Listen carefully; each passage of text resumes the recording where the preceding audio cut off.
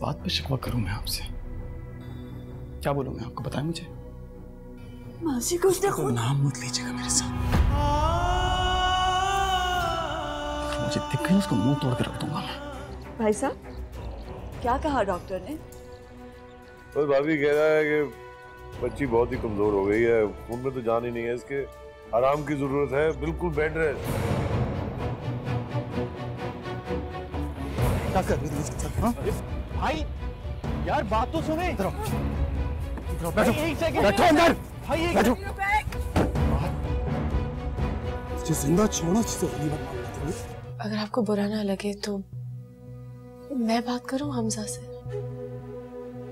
अरे हाँ, क्यों नहीं, तुम ही बात करोगी और कौन करेगा बेटा? मन मोरा लागे नहीं साबरे। बतूल, बतूल, ला नंबर दे मुझे। भावजट कह रही है कि खुद ही बात कर लेगी। किसका? डॉक्टर हमजा का। और किसका? अब क्या आग लगानी है? मैंने उससे बात की है बेटा। वो कह रही थी उसने किसी को नहीं बताया। वो ये भी कह रही थी कि अगर उसे बताना होता तो झगड़े वाले दिन बताती ना, आज ही क्यों। और वो ये भी बता रही थी कि वो तो अपने बाप को टालती रही है रिश्ता लाने से। अम्मी, मैंने खुद उनकी आंखों में सुकून देखा है। तो ये वक्त आंखें देखने का नहीं है। अम्मी, उनके सच बोलती हैं। ज़बान का तो काम है झूठ बोलना। तू, तेरे पास कोई और चारा है? बोल। आप इतनी कमजोर कब से हो गई हैं कि आपको भाभी के सहारे की जरूरत पड़ गई? बात कमजोर होने की नहीं है बेटा। इस वक्त मुझे एक मजबूत सिपह सलार की जरूरत है और बस। अम्मी, सिपह सलार धोखेबाज है, आपको समझ क्यों नहीं आती है? मैंने उसे वास्ता दिया है ना मोहब्बत का, और अल्लाह से दुआ भी की है कि अल्लाह उसके दिल में हमारे लिए रहम डाल दे। या तू बता, तेरे पास कोई तदबीर है कि तेरा भाई तुझे माफ कर दे? बोल, है कोई तदबीर? ला फोन दे, मैं खुद अपने सामने उससे बात कराती हूँ ना। दे ना फोन। तूने अच्छा नहीं किया बतूल, तूने अच्छा नहीं किया। मैं तुझे एक सच बात बताऊं, अपने दिल के अंदर की सच बात। मैंने उस वक्त अपने बेटे को नहीं, निगार के शौहर को थप्पड़ मारा था। मैंने अपने बेटे के खिलाफ ही महाज बना लिया और वो आंखें फाड़ फाड़ के मुझे देख रहा था, क्योंकि आज से पहले कभी ऐसा नहीं हुआ था। मैंने कभी उसके खिलाफ महाज नहीं बनाया था। मैंने तेरा साथ दिया था ना, कसम से।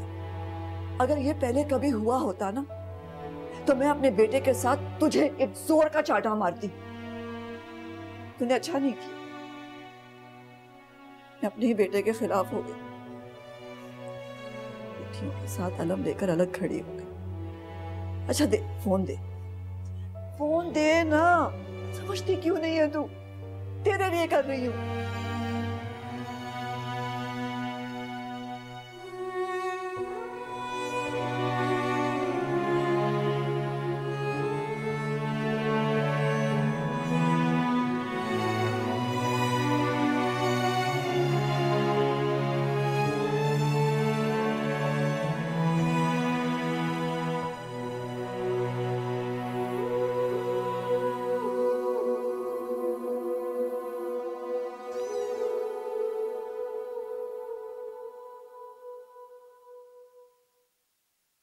ये लो बेटा।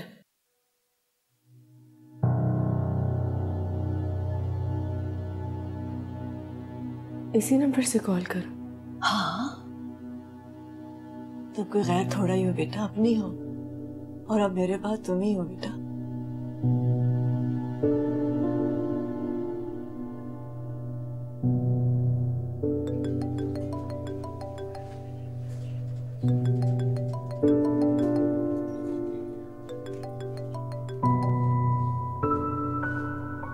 हेलो, हेलो बतूल। नहीं, हम साहब, मैं निगार बात कर रही हूँ, बतूल की भाभी। भाभी बतूल कैसी है?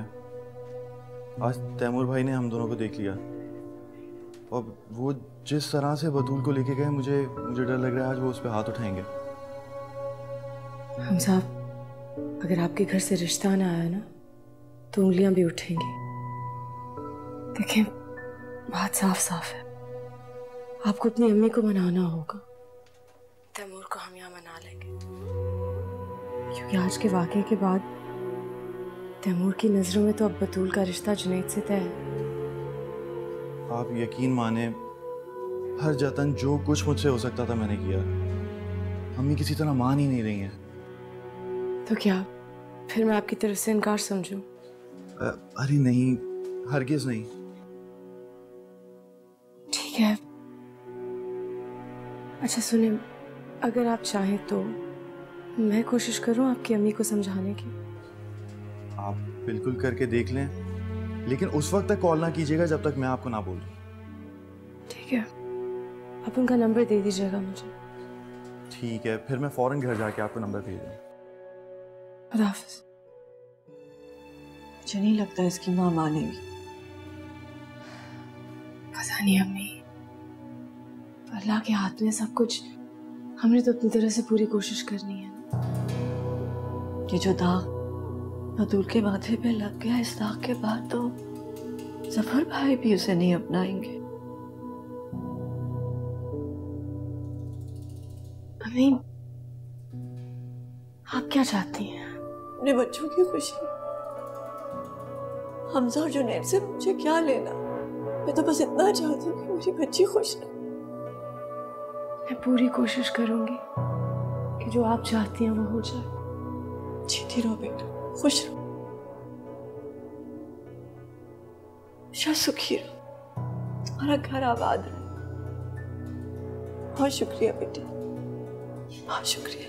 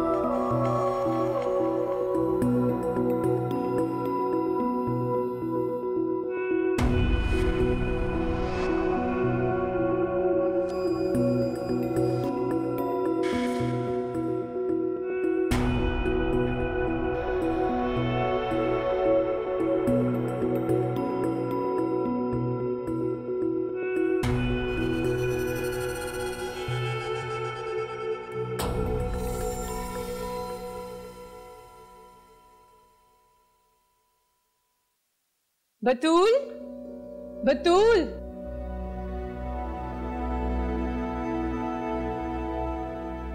हमजा की माँ की कॉल है, आपसे बात करना चाहती।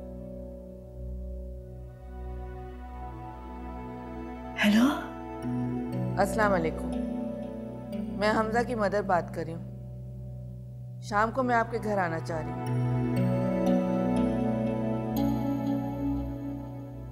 हेलो, अजीब औरत कह रही थी शाम को 6 बजे आएगी, बाकी बातें नहीं होंगी। ये अजनबी है तो अजनबियत ही दिखाएगी। बतूल, तुम एक काम करो, पार्लर का एक चक्कर लगाओ। नहीं, इसको मत लेकर आना उनके सामने। तुम बस इतना करो कि तैमूर को समझा लो। हमें ये बातें फोन पे करने वाली थोड़ी होती है। वो जब आएंगे तो मैं उनसे बात कर लूंगी और समझा दूंगी कि तुम्हारा फोन। चले, अब हम दोनों किचन में जाते हैं तैयारी करने के लिए। चलो, बाय।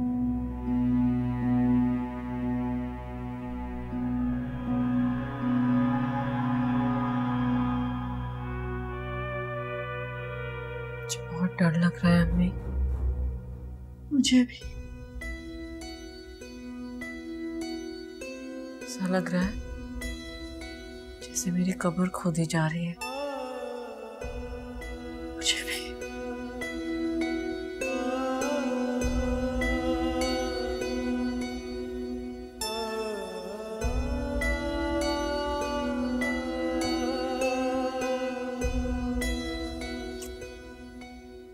मैं सिर्फ आज शाम 6 बजे तक जिंदा हूँ। इसके बाद मेरे मरने के मराहल शुरू हो जाएंगे। मम्मी, आप मेरी मौत पर बैन करके रोइएगा, जोर जोर से, चीख चीख के। अल्लाह ना करे, अल्लाह ना करे जो तुझे कुछ हो। तुझसे पहले मैं ना मर जाऊं, तेरे बगैर कैसे जीऊंगी? ये भी तो हो सकता है बेटा। क्या गलत समझ रहे हो? दिल तो हमेशा सच ही बोलता है। दिल की घंटी हमेशा सबसे सच्ची घंटी होती है। और मेरे दिल की घंटी तो तब से खतरे की टन टन किए जा रही है। तू देखना, सब ठीक हो जाएगा। अच्छा, अब ना अच्छी अच्छी बातें सोचते हैं। अच्छी अच्छी बातें सोचेंगे तो अल्लाह को भी रहम आ जाए। वो कहेगा जा बंदे, जा तुझे खुशियां बख्शे। तो देखना सब ठीक हो जाएगा, सब ठीक हो जाएगा। जितना मान तेरी भाभी पे किया है ना मैंने, अगर किसी सख्त से सख्त दिल औरत पे किया होता ना तो उसका भी दिल पिघल जाता। देखना तेरी भाभी सब ठीक कर लेगी, सब ठीक कर लेगी, सब ठीक हो जाएगा मेरी जान, सब ठीक हो जाएगा। तू देखना सब ठीक हो जाएगा, सब ठीक हो जाएगा।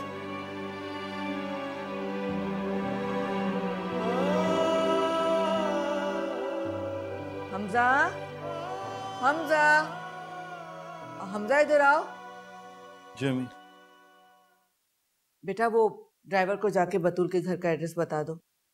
आज शाम मैं उनके घर रिश्ता लेके जा रही हूँ तुम्हारा। अम्मी सीरियसली? तो मेरा और तुम्हारा कोई मजाक है? थैंक यू सो मच अम्मी। थैंक यू की बात नहीं, तुम्हारी खुशी के लिए मुझे राजी होना पड़ा। मैं तुम्हारा उदास चेहरा नहीं देख सकती। मैं भी साथ चलूं? नहीं बेटा नहीं, अभी फिलहाल नहीं। पता नहीं उनके घर का माहौल कैसा हो, उन्हें बुरा लग गया तो बाद में चलना। अभी जाओ ड्राइवर को एड्रेस तो बताओ। अभी बता के आ दूं। Thank you.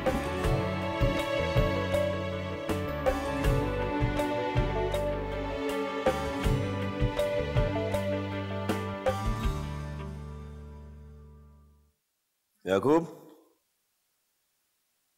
याकूब, बे याकूब। जी साहब जी। किधर पड़े हो यार? सफाई कर रहा था। बैग निकालो, जाओ। क्या क्या? सामान लेकर आओ मेरी डिक्की से। पागल आदमी। पी पी के पीपा हो गया तू है? आखिर में पता क्या पता चलेगा कि शराब ने तेरे जिगर को खत्म कर दिया है। गम वहीं का वहीं है, ये याद रखियो तू मेरी बात। हो जाऊंगा ठीक, ज्यादा फिक्र करने की जरूरत नहीं है। अबे तूने तो पागल हो गया क्या? दिमाग खराब हो गया तेरा? इतनी पीता है तू हैं? शर्म नहीं आती तुझे? हाँ, अपनी सेहत को तू तारीफ कर रहा था। मैं बहुत बदल गया मेरा बच्चा। आ जा तैमूर बेटे। अस्सलाम वालेकुम। वालेकुम सलाम। आदतें भी सही होती जा रही हैं, पीता भी नहीं है, अब शोर हुआ भी नहीं करता। कैसे? बिल्कुल ठीक हो मेरा बच्चा, बैठ जा। अब बिल्कुल अच्छा हो गया है, गोलियां भी नहीं चलाता, गुल का बाड़ा भी नहीं करता, फड्डे भी नहीं कर रहा है आजकल। अच्छा, और कैसे? अल्लाह का फजल है। तू बता, तुम कैसे हो? बिल्कुल फर्स्ट क्लास। तुम बताओ कैसे? ठीक, मैं भी ठीक। और कैसे आना हुआ?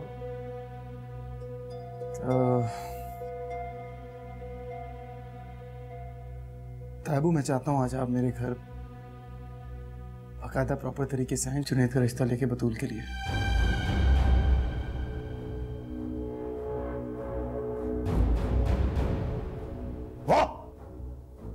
वाह वाह वाह वाह वाह वाह वाह वाह मेरे बच्चे, दिल खुश कर दिया तूने मेरा। मैं नहीं जानता अम्मी राजी हैं या नहीं हैं, लेकिन मैं इतना जानता हूँ कि मैं इस रिश्ते से खुश हूँ। वाह वाह वाह वाह भाई खूब। हक अदा कर दिया है तूने मेरे भतीजा होने का, हक अदा कर दिया है खुदा की कसम। इसीलिए कहते हैं खून खून होता है। चल गले मिल, गले लग, शाबाश।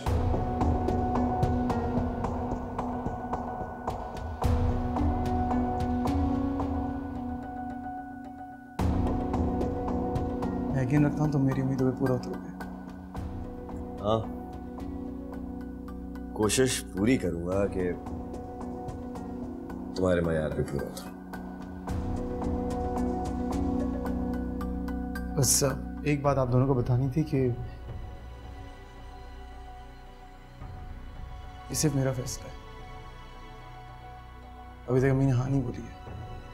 अरे अम्मी का फैसला क्यों आएगा भाई? तू खानदान का बड़ा है, सरबराह है, मर्द है तू। सब तेरे कामों से तेरी बात सुननी चाहिए उन्हें, खानदान वालों को, तेरे घर वालों को। और बात सुन, औरतों की अक्ल जो होती है ना, वैसे भी एड़ी के अंदर होती है, एड़ी इसके अंदर। शाबाश, कमाल कर दिया तूने। ठीक है, बस एक आखिरी बात, मैं यहाँ पर आया था, उस रिश्ते की बात की थी, निगार को पता नहीं चलना चाहिए। वादा कर लिया चंदा, वादा कर लिया।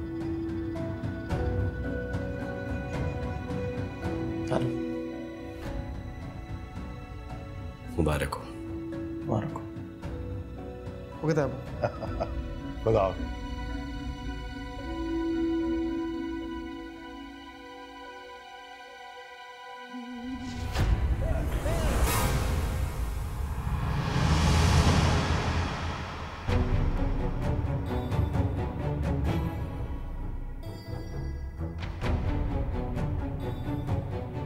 सॉरी।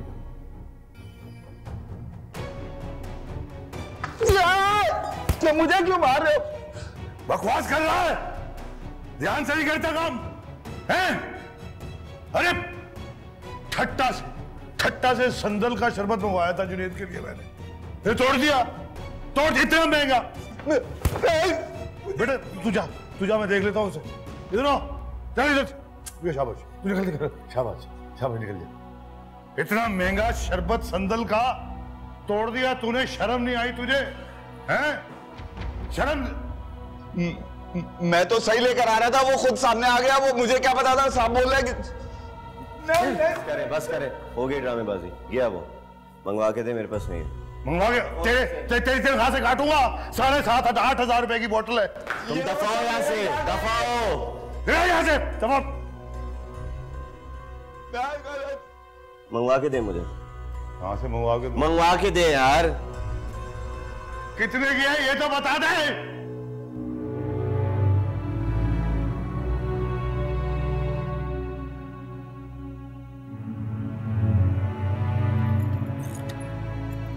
आ गए बेटा?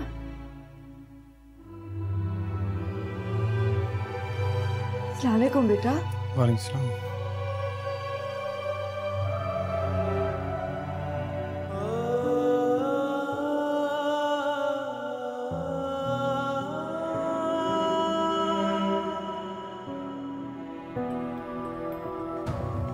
लड़का अम्मी का डॉक्टर है और अभी उसकी माँ आने वाली है बात करने। आप आके बैठ जाइए। मन मोरा लागे नहीं साबरे।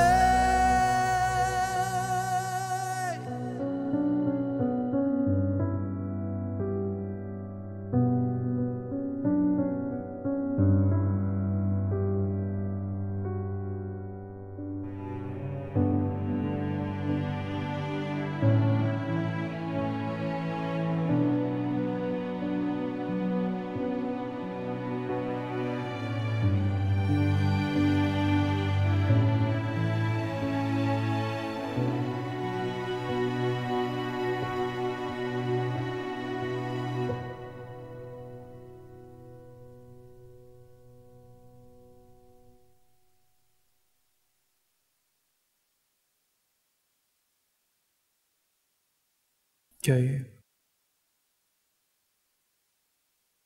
खोल के देखो।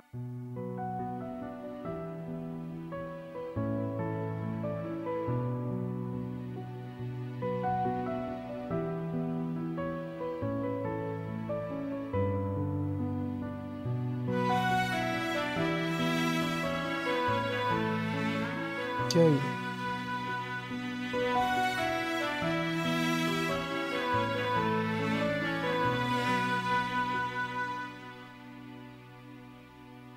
एक दफा मैंने अपने बेटे तैमूर को गली के लड़कों के साथ सिगरेट पीते देखा था, तो कस के एक चाटा मारा था सारे लड़कों के सामने। और मेरे बेटे ने मुझे मनाने के लिए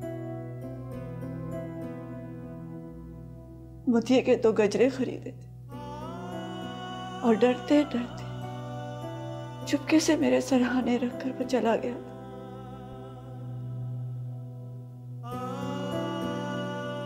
और मैं और मेरी ममता सारी रात मोतिये की खुशबू में महकती रही थी। ये जो बेवा माएं होती हैं ना, ये अपने पेटों में महबूब तलाश कर लेती है। और बेटे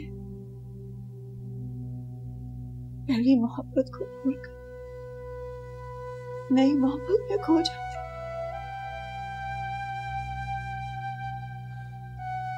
अब देखो ना,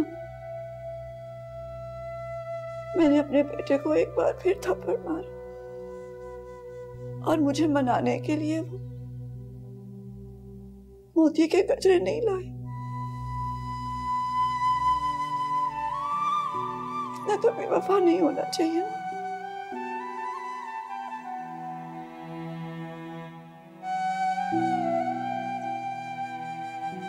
तुम इस बेटे की तरह मत बनो, अपनी बूढ़ी महबूबा को कभी मत बनो।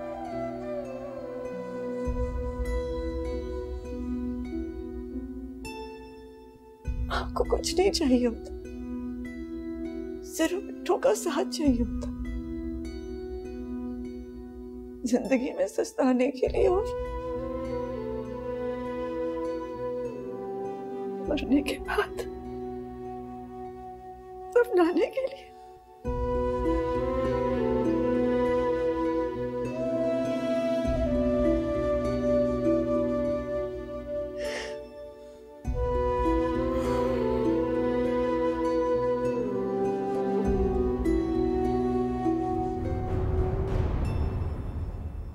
क्या चाहिए अम्मी, बताएं।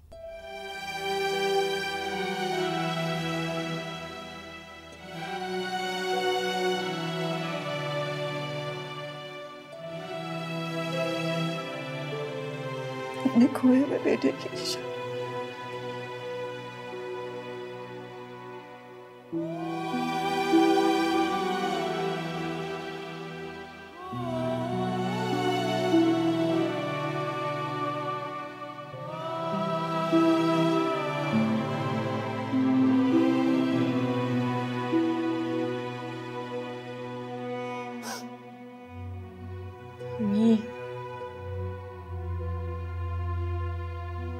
क्या हुआ? क्या ऐसे क्यों रो रही हैं आप? वो तैमूर आ गया, तुम जाओ उसके पास। मैं चली जाऊंगी उसके पास।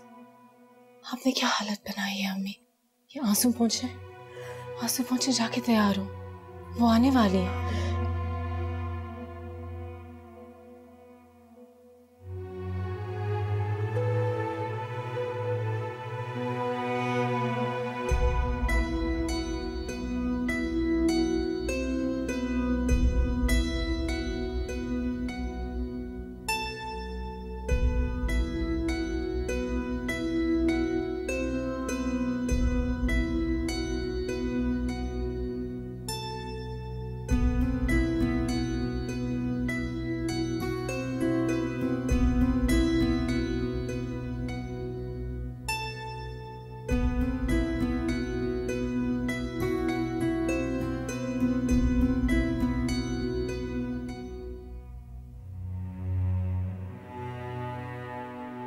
ज्यादतियां करते हैं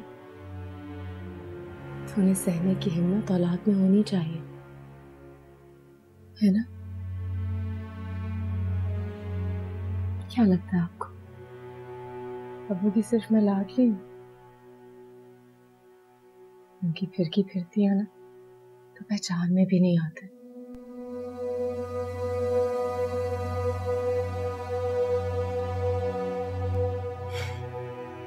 इधर है।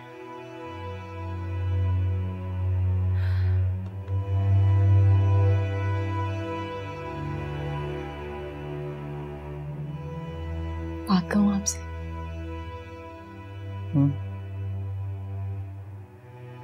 आपने सारी जिंदगी माँ की दुआएं ली है ना?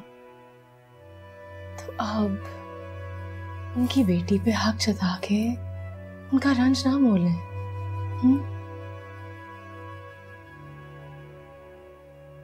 अम्मी अपनी बेटी की शादी वहां करना चाहती हैं जहां उसे प्यार है। आप बस उनकी हाँ में हाँ मिला लें, दुआएं ले लें उनकी, क्यों नहीं?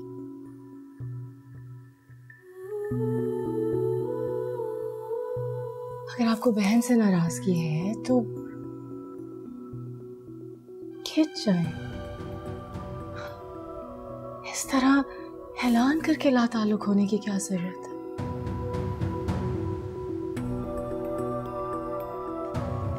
लड़का अम्मी का डॉक्टर है और अभी उसकी माँ आने वाली है बात करने। आप आके बैठ जाइए।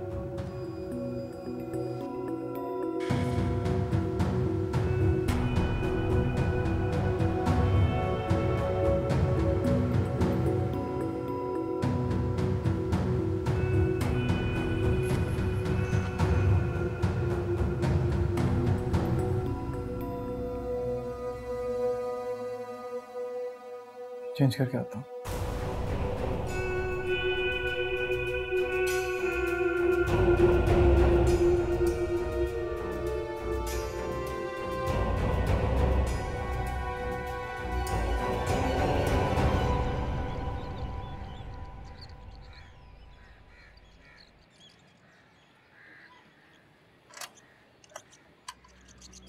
अस्सलाम वालेकुम।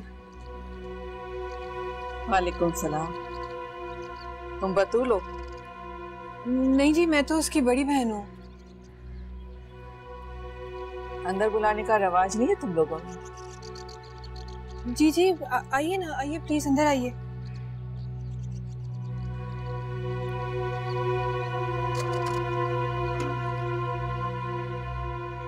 आइए आइए।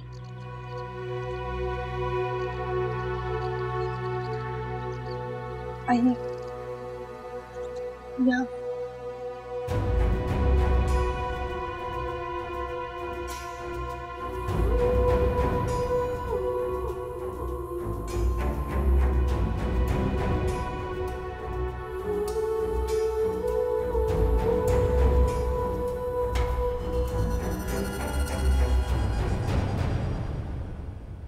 लीजिए ना। आपने चाय नहीं पी? पढ़ी लिखी हैं आप? जी बस 11वीं में थी तो शादी हो गई। लव मैरिज की होगी आपने? नहीं नहीं, उन्होंने मुझे देखा था और पसंद किया था। मेरी समझ में ये बात नहीं आती कि हर औरत यही क्यों कहती है उन्होंने पसंद किया होगा। आप चाय लीजिए ना। घर का सरबरा कहाँ है? मेरा बेटा है, बस आता ही होगा। अस्सलाम वालेकुम। वालेकुम सलाम। ये तैमूर है और ये निगार है, मेरी दुल्हन। अस्सलाम वालेकुम। वालेकुम सलाम। तुम दोनों ने भी लव मैरिज की है? जी कुछ ऐसे ही समझ लें। सारा घराना इश्क करने में लगा हुआ है। क्या मतलब है आपका? मतलब यही कि मेरा बेटा हमजा कई महीनों से घर में रट डाली हुई कि शादी करूंगा तो तुम्हारी बहन बतूल से, हालांकि उसकी खाला की बेटी इतनी तो खूबसूरत है और इतनी हयादार, कभी निगाह उठा के किसी मर्द को नहीं देखा। मगर आजकल के मर्दों को पता नहीं क्या हो गया, उनको तो सिर्फ वही लड़कियां अच्छी लगती हैं जो होटलों में उनके साथ घूमे फिरे बैठे।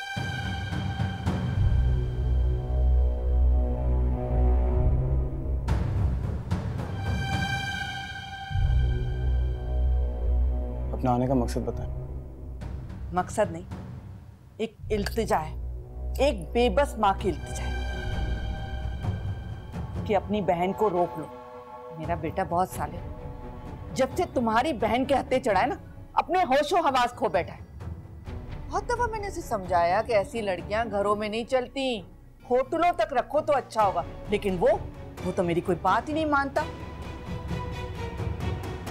यहाँ आने से पहले मैंने समझा था कि बहुत आजाद ख्याल होगे तुम लोग, मॉडर्न होगे, लेकिन यहाँ आके पता चला कि बस सफेद पोश लोग हो, कोई इतने खास तो हो नहीं। फिर ये तुम्हारी बहन होटलों तक कैसे पहुंच गई? हाँ, आप कहना क्या चाहती हैं? मैं ये कहना चाह रही हूँ कि अपनी बेटी के बढ़ते हुए कदम रोक लें आप, नहीं तो बहुत बुरा होगा। माना कि हम बहुत अमीर लोग हैं, बहुत दौलत है हमारे पास, लेकिन ये सारी दौलत हमजा की नहीं है, उसने नहीं कमाई, उसके बाप ने बहुत मेहनत से जमा की है ये दौलत। और आपकी बेटी के पीछे हम दौलत बर्बाद कर दें? हाँ, क्या समझते हैं आप लोग? अच्छा बस, बहुत सुन लिया मैंने। हम इज्जतदार लोग हैं, लेकिन मैं हैरान हूँ अपनी बच्ची की पसंद पर। सारे जहाँ के लड़के छोड़कर आपके लड़के को क्यों पसंद कर लिया उसने? इतना गुरूर, इतना घमंड। नहीं, इज्जतदार लोग हैं तो अपनी बेटी के कदम रोक लिए होते ना। हमें पता होता ना, आपके बेटे ने बताया नहीं था कि वो हमारी बेटी को बरगलाने जा रहा है, तो रोक लेते। हमारी बच्चियां तो होती ही पागल हैं, जहाँ मोहब्बत का प्याला मिलती है, जहर भी कमबख्त डाला होना तो पी लेती हैं। बहरहाल मैं यहाँ साफ साफ बताने आई हूँ कि मेरे बेटे से कोई ताल्लुक नहीं है, और अगर मैंने उसे यहाँ देखा, कहीं आस पास देखा या फोन करते हुए देखा, तो मैं पुलिस में रिपोर्ट दर्ज करा दूंगी उसकी। सुनिए, मैं भी यहाँ कोई रिश्ता लेने नहीं आई, मिठाई का ठोकरा लेके नहीं आई हूँ, वार्निंग देने आई हूँ आप लोगों को। अगर आपकी बेटी ने फिर मेरे बेटे से कांटेक्ट किया तो हमसे बुरा कोई नहीं होगा। आप लोग जानते नहीं है, अभी चौधरी साहब के कॉन्टेक्ट्स बहुत बड़े बड़े मिनिस्टर्स तक हैं। काफी देर से आप बोले हो, मैं आपकी बकवास सुनने जा रहा हूँ। अगर आप हमारे घर की बेटियां उठा सकते हैं तो ये बात याद रखिएगा, हम भी आपके घर की औरतों को जिंदा गाड़ सकते हैं।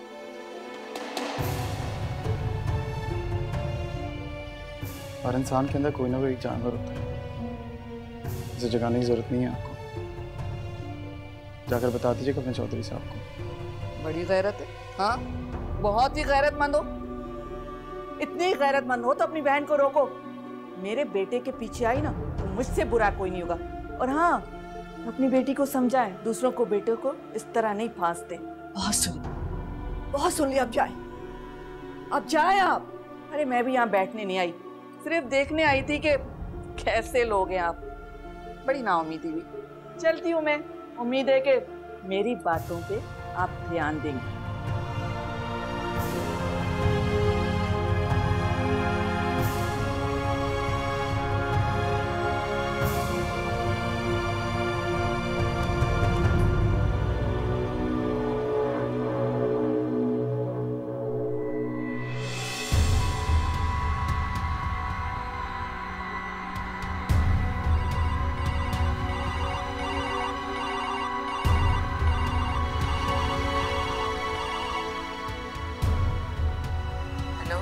जी, आप हमजा की मदर बोल रही हैं? जी बोलिए। जी, मैं निगार बात कर रही हूँ, बतूल की भाभी।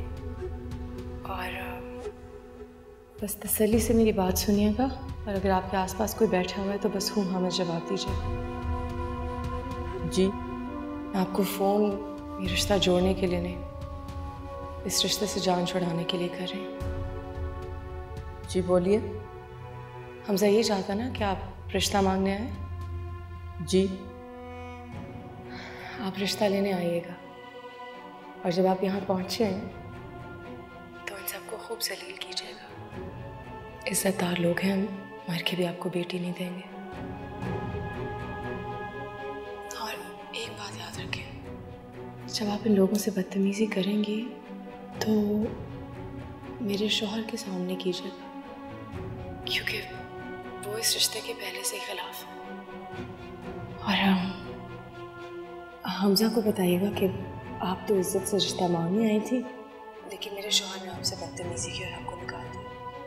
और आते वक्त एक मिठाई का डिब्बा ज़रूर लाइएगा, ताकि लगे कि आप इज्जत से रिश्ता मांगने आ रही हैं, लेकिन रास्ते में किसी मज़ार में बांट दीजिए। और एक और बात, मेरा नाम अगर आए तो आपने अपने बेटे को सिर्फ ये बताना है कि मैं आपको उसकी खुदकुशी से डरा रही थी। जी जी, हाँ जी, ठीक है, बाद में बात करेंगे। ठीक है, खुदा हाफिज। खुदा हाफिज।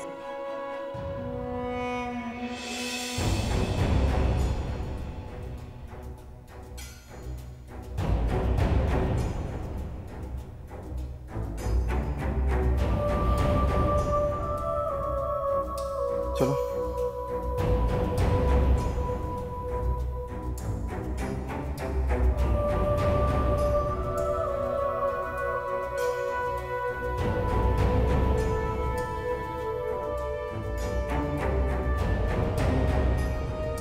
रिश्ता लेके आया हूं मैं, बस बहुत हो गया, अब आना कहानी नहीं चलेगी। एक बाप के घर से दूसरे बाप के घर जाएगी तुम्हारी बेटी, हाँ अय्याशी करेगी, बस तुम हाँ कह दो। तो आज से मैं तुम पे आंख बंद करके भरोसा करता हूँ और एक अच्छी बहू और एक अच्छी बीवी के एजाज से आपको नवाज। मन मोरा लागे नहीं साबरे।